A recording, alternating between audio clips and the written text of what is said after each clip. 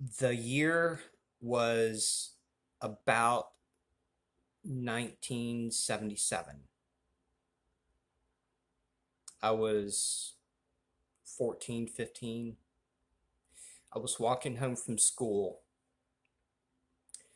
My home and school were about 5 miles, so I walked to school and back every day about 5 miles, 10 miles a day about.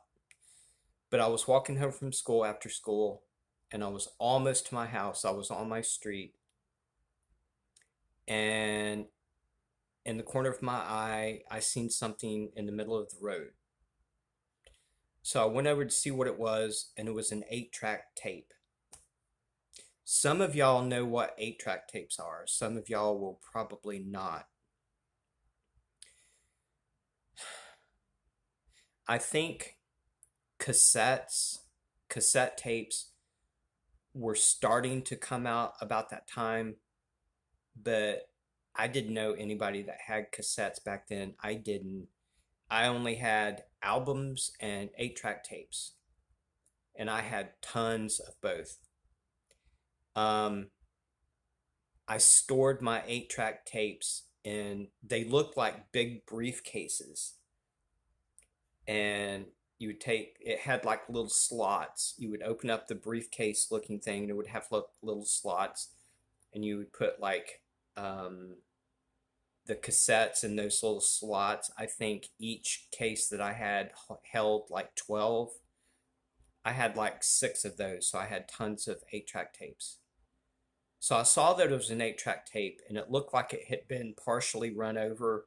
The casing was cracked a little bit, and the tape itself was broken. So I turned it over, and I saw the most beautiful picture that I ever saw at that time. It was a beautiful, beautiful white owl with its wings spread, and it was in the snow. And I was like, that is so cool looking. And it had Rush on the top. So I was like, you know something? I bet I could take this home and fix it. So that's exactly what I did. I took it home. I popped the broken part, the casing, I popped it back to where the casing was flush again. I meticulously cut some scotch tape in a little tiny itty bitty thin strip about that long, and I took those two ends to the 8-track tape that was broken, and I spliced it back together, and I put it in my 8-track tape player, and I was like, I wonder who this is, what it sounds like. So I played it, and I think the first song that I heard from this 8-track tape and from Rush, I never heard of Rush before. I think it was this song called In the End. And I thought that it was one of the most beautiful songs that I've ever heard. And I played the whole 8-track tape and everything. I couldn't believe what I was hearing. This was the most unique music, the most unique band that I've ever heard of at that time. But I kept going back to that song In the End because it did something to me. It made me feel something. I thought it was so beautiful, especially the opening when Alex Lifeson, I didn't know who Alex Lifeson was then, but he was playing the most beautiful song from his guitar. And I listened to the words.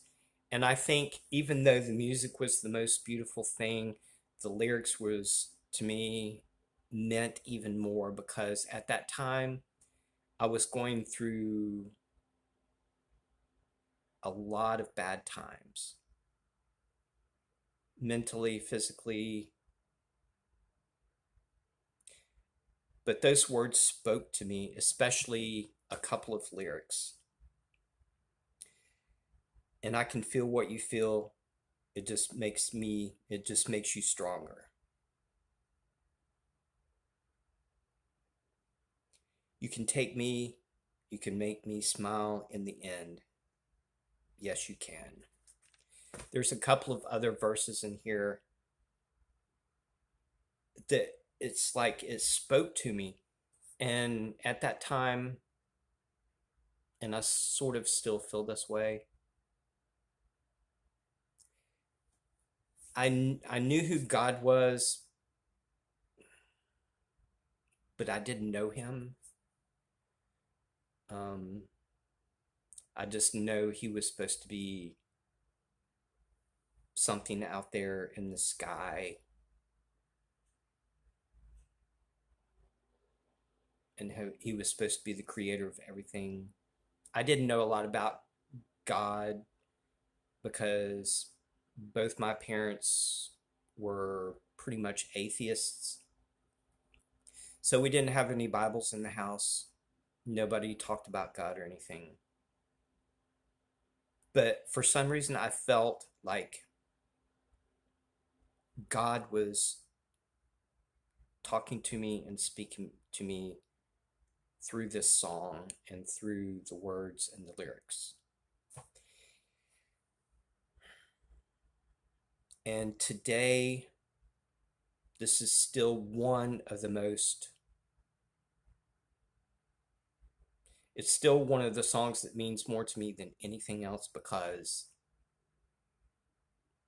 the day that I listened to this song, I felt like God was trying to communicate with me.